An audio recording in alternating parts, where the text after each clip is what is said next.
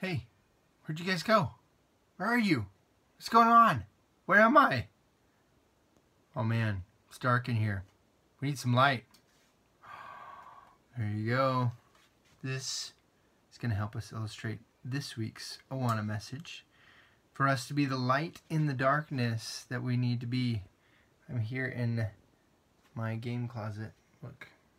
Headbands. Good game. Guess who? Donald Duck. So, hope you guys are doing well. Hope your week is going well and that you guys are working on your AWANA books. We only have a few more weeks to be cranking those out. So see if you can finish your book. There's a couple people that are really close to finishing their books. So let's try and do that. This week's AWANA message comes from Matthew 5:14. It says, "You are the light of the world, like a city on a hilltop that cannot be hidden. No one lights up a lamp and then puts it under a basket." Right? That'd be kind of weird. Instead, a lamp is placed on a stand where it gives light to everyone in the house. In the same way, let your good deeds shine out for all to see so that everyone can praise your heavenly Father.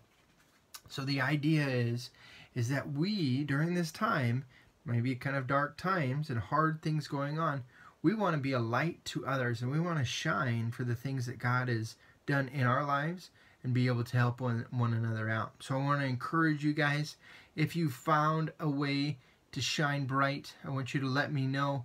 You guys can remember also find us on Facebook and YouTube and all those fun stuff. So check us out. I'll close this in prayer. Father, I pray that we would be a light in this world. God, that you would move forward through us and that you would be taking care of us. And we just love you. And we thank you, God, for all that you've done for us. Amen. Amen. See you guys next week. And I'll let you know when... who turned out the lights? Bye, guys.